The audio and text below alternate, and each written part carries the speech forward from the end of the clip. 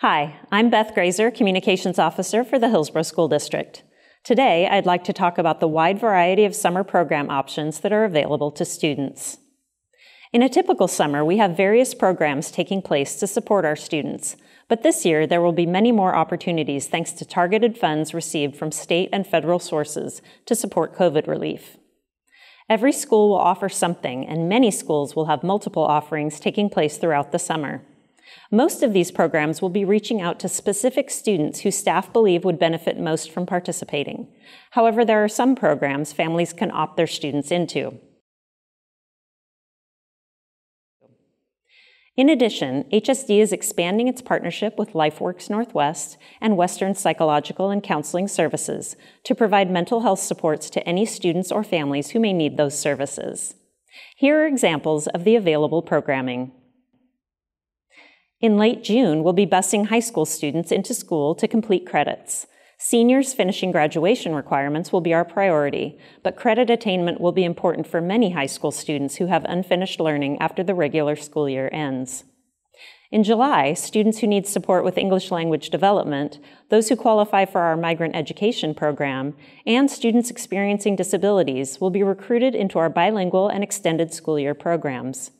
Students who attend dual language schools will also be able to apply for the bilingual summer program. In August, K-8 schools across the district will be hosting engaging and enriching summer camps. All of these summer programs and camps will be hosted by our own staff, and in many cases will feature programming from partner organizations like OMSI, the Oregon Zoo, Centro Cultural, Mad Science, and the City of Hillsboro. Please stay tuned for information from your school regarding these opportunities. Some summer programming will also feature after-school care for students ages 5 to 12. Please contact your child's school for more information or go to 211 for information on summer childcare.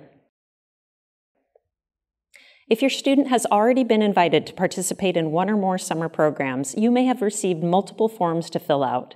This is because different programs are offered at different times. For example, one might take place from June 21st to July 2nd, and another might take place from July 5th to 23rd. It is important that you complete all forms for the programs you want your child to participate in and return them to your child's school as soon as possible so our transportation department can begin planning bus routes for transporting students. In addition to all of this wonderful programming, there are several opportunities to get free meals or involve your students in activities through Hillsboro Parks and Recreation. The Outpost is a free summer lunch and activities drop-in program for children ages 1 through 18 at Chute Park and Shadywood Park. Dates are June 22nd through August 18th, 2022, Mondays through Thursdays from 10:30 a.m. to 1:30 p.m., with no lunch or activities on Monday, July 4th. Join them for giant bubbles, water Wednesdays, superhero training, and more.